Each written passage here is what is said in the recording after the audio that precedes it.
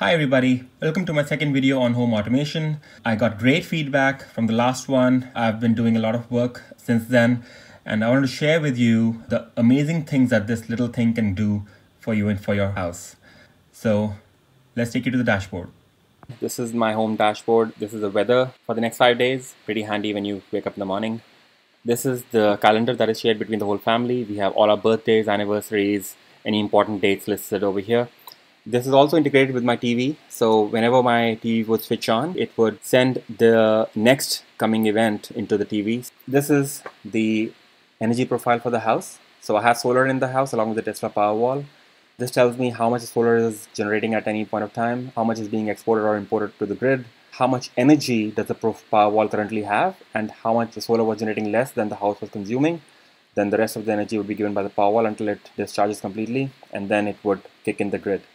This is another graph that I have, grid surplus. I have a home energy meter generation 5 on the mains line. So this tells me at any point of time how much have I imported or exported to the grid in total. So at the end of the year, you want this to be 0 if you want to maximize your profit from the solar.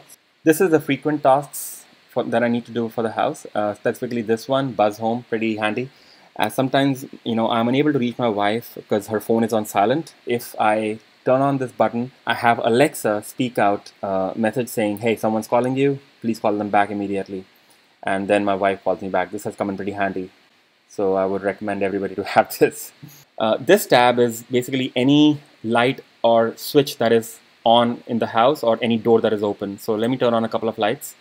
Let's say kitchen light and welcome room light. So if you go back to the dashboard here, now you see that kitchen light and welcome light are on, as well as the master bedroom fan is on.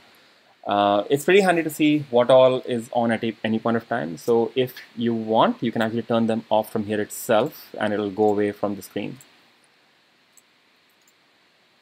This is my internet profile where you see what is the download speed in the last test and the upload speed, the ping, what is the ping time and how many days has it been on. And then this is my QNAP NAS hard drive statuses. So every night a test runs on the hard drives and makes sure that the status of the hard drive is healthy. Next tab is the thermostats in the house, the lights as well, doors and windows. I think that this was there last as well. The cameras, at least this time, camera is by default streaming instead of just a snapshot. So these are the external cameras in the house. I have a Lorex NVR and I've integrated that with Home Assistant as well. So I'm getting the RTSP feeds and this is where it shows up. If you click on the camera, you get the live high quality feed of that. This is FloorPlan. It gives me information on my whole house on a single screen, like what all lights are on or off. Like if I turn on the kitchen light or if I turn on the welcome room light, anything that is red over here is on. I can even control my heating. Let's say I turn on the heating in my master bedroom, heat. So it's showing up as red. So you can easily make sure at night everything is turned off. Pretty handy plugin. I love it. It took me a time to configure and create the blueprint for the house. It was all done using manual tape measure and my wife's help. So thank you to her. This is the previous version 1 of my dashboard. I've come a long way from where I was. Same thing with my NAS and my internet and system monitor for the Raspberry Pi that is running the Home Assistant. And then the new charts that I've added to Grafana. This gives me a beautiful view of my thermostats or temperatures in the house. This one tells me my energy profile. I can actually go last X number of days or even a year or 5 years. I love it about Grafana and InfluxDB. It's very lightweight. It's actually running on a Raspberry Pi. I don't know how these guys have done it, but it's amazing. This is the same as my home screen, the actual PG&E surplus, how much I've exported or imported to the grid. This is my room temperatures, as well as this chart is very handy to me. You could have your thermostat on heat from 10 p.m. at night to 8 in the morning, right? But it's not that it's running for exactly 12 hours. This chart tells me exactly when heating was on, even though my thermostat was on from, let's say, at 7:36 p.m. until 7:47 till in the morning. But my thermostat actually ran in the master bedroom only between these times. So it gives me, you can actually put it on heat or cool, or even if it's auto, it'll show you exactly when the compressor or the heating was running, so that if you have any tenants in the house, you can tell them at the end of the month how much they've used the heating or cooling, and then charge them accordingly. As well as it gives you a good indication of what is the heat loss in any room.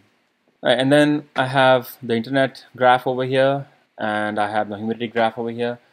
The best part is that you can go through a history of your month or year or even 5 years and see how your house is doing. So this was Home Assistant. So let me share with you the automations I've done using AppDaemon. I've done a lot more than last time. So this is Alexa Talking Clock. This is actually available as a plugin on the Home Assistant community. So if you look at the AppDaemon apps, you will see the Alexa Talking Clock is listed over here. And what it does is that it makes Alexa speak out the time at your specified interval. It's 9 p.m. It's 9:30 p.m. Good night and sweet dreams. I've got really good feedback on this and a lot of downloads for this app, and I'm pretty happy that people are using it. So thank you so much for your consideration. And then next is the door window announce controller. So whenever my garage door opens or closes, Alexa says, hey, your attention please, the garage door big or garage door small has been opened or closed. Your attention please, the garage door big has been opened. Your attention please, the garage door big has been closed. The doorbell controller, not much has changed other than that I've added an outdoor Alexa as well to actually greet the guests.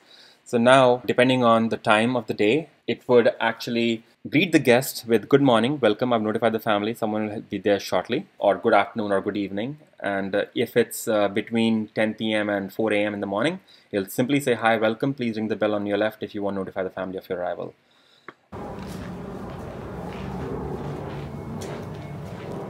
Good evening. Welcome. I've notified the family. Someone will be at the door shortly. Your attention, please. There is someone at the door. The next one was my energy meter controller. As you saw that this grid surplus is yearly. At the end of the year, PG&E would either give you a refund for the excess you've generated, which is less than 2 cents per kilowatt, whereas they charge you 28 cents per kilowatt, which is ridiculous, I think. But then this meter has to be reset every year, so I just made an automation for that, so I don't forget to reset the meter at the end of the year. The fan speed controller, I think this was from my previous video. It was already there. Depending on the room temperature in the room, it would set the fan to off, low, medium, or high automatically, if the time is between your sleeping time. The festival lights sentry is, so basically I had somebody steal my laser lights outside the house, and then I decided that I won't let that happen this time, so I put a motion sensor right near the laser. So the moment it detects that there's a motion detected, it would alert me in the house, as well as set up siren with bright LEDs to scare off the thief. This has come in handy one time, and I'm very happy that I did it because it would have cost me otherwise another $100. Right, so there's my laser.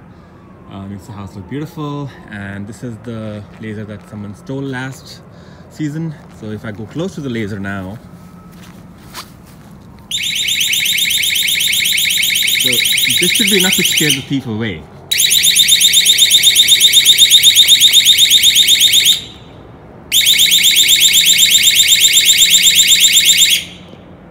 This is the bus controller that I have. So this is what I use to control the Alexa to tell my wife that someone's calling her. Please call them back immediately.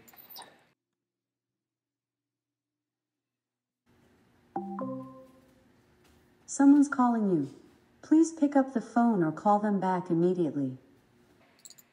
So here's the HVAC controller. This has been updated from the last time. So now I actually have one more feature in it called air cycle.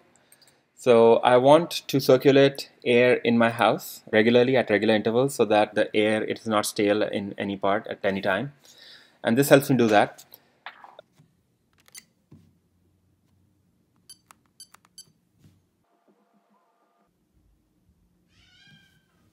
attention please. The maximum heating temperature limit in this room is 72.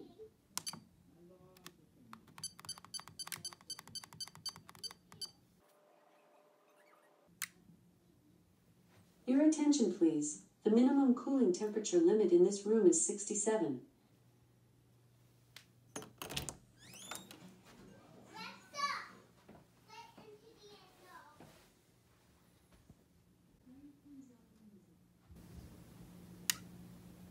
Your attention please. This room's door or window has been open since the past 60 seconds.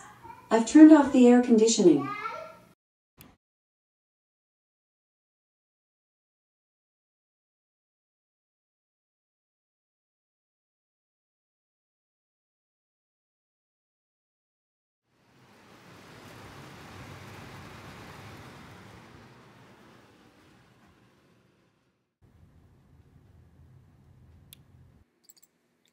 This is my internet health controller, so it's basically responsible for rebooting the internet every time the download, upload, or ping speed falls below a certain threshold. Been really handy. Just a note that I use a Z-Wave socket to control the modem on and off. I use Z-Wave because if you use a Wi-Fi outlet, once a router is off, you will not be able to communicate back with your Wi-Fi switch. I have the iOS companion app in which I have actions and events defined, and I'll show you the app. But I do 5 small tasks with it: opening the garage, closing the garage, as well as the buzzing the home. And you could actually use the automations inside Home Assistant, but I want to be completely Python, and this is how you capture iOS events and use Home Assistant to control your actions. The perimeter rights controller, this one is what turns on and off the outside lights at the sunset, as well as turn them off at sunrise. Also, I think I showed this last time, that if festival lights are connected, it would turn off the entryway lights and keep them off until 10 p.m. or 11 p.m. at night, and turn them on again. So this is what I talked about in the beginning of the video, TV notifications. The moment you turn on your TV, it would pop up a balloon on the top, right, giving you the information about the next event that is coming in.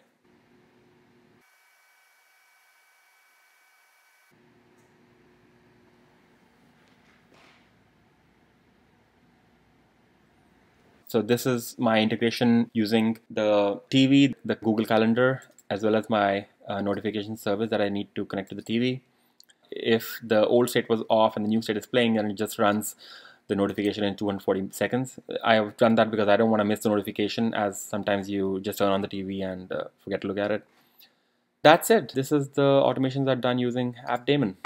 So let me know what you think, and thanks for watching the video.